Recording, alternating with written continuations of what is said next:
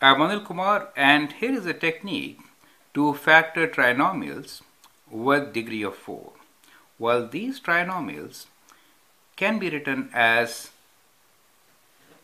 trinomials with degree 2. We will see how, and we'll also learn how to factor them.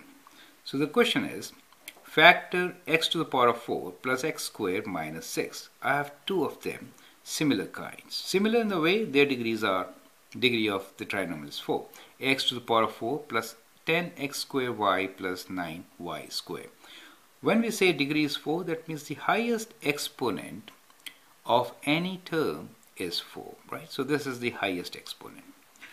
Now, in such cases, what you can do is, you can substitute, let us say, x squared as p. In that case, x to the power of 4 will be p squared, right? So if I do this substitution here, what do I get? X to the power of 4 is p squared, so I'll write, so let me do the substitution on this side, okay? So I get p to the power of 2, x to the power of 4 is p squared, plus p minus. This is what I get. Now that is a trinomial which we know how to factor.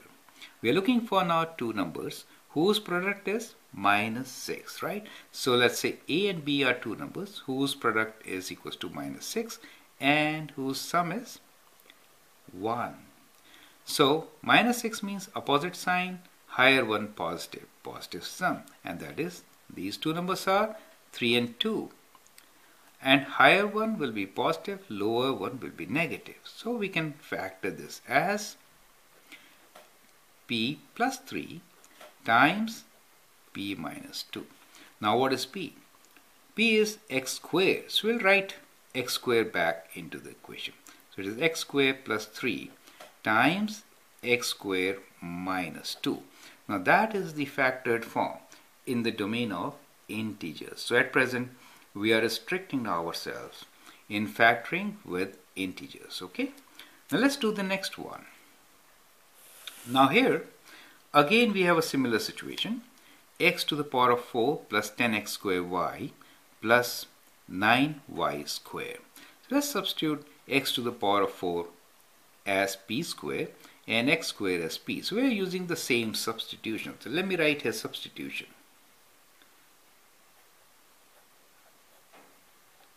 So this will apply for both of them, okay?